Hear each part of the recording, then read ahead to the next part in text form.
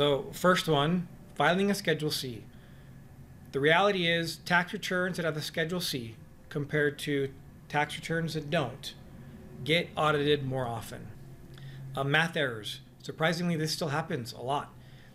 Now, if you're using a tax software, this shouldn't happen, but sometimes it does.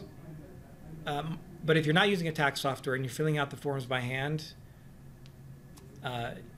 honestly, I've never seen someone do that without getting a math error letter back from the IRS. Using round numbers. So sometimes I'll ask a client, hey, I need your business profit and loss statement. So I need all your income, I need your expenses.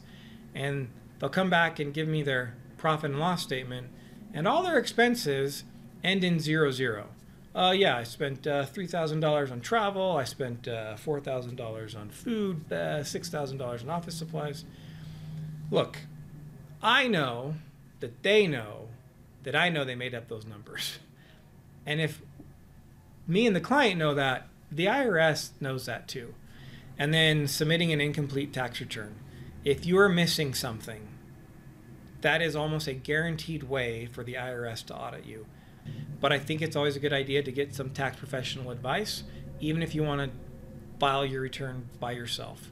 And remember, the IRS doesn't care if you're not a tax professional. They will come after you if you make a mistake.